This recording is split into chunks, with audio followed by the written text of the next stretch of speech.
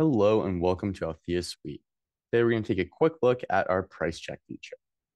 So in the upper right-hand corner of my screen here, I've got this icon that looks like a price tag or a price label. If I click into that, that will bring me to my check price and stock screen. So in this screen, I have my three fields, the SKU, the item field, and the warehouse. So just like in any document that you'd be creating in Althea, the SKU field will be for direct SKUs, exact SKUs, as well as barcode scanning. The item field will be a search field, a dropdown, as well as a way to open your full item manager. Now, I know my SKU, so I'm just going to scan it in here and hit return. That pulls up my item, an image of my item, the SKU, and obviously the sales price, and then the stock. So right now I'm looking at my warehouses combined.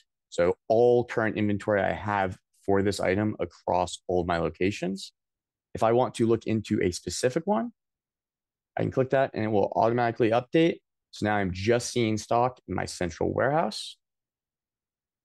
If I add another location, I will see the combined stock for all of those. And again, if we clear that location, we will see the total stock we have available. Thank you so much for watching. We appreciate your interest in Althea Suite.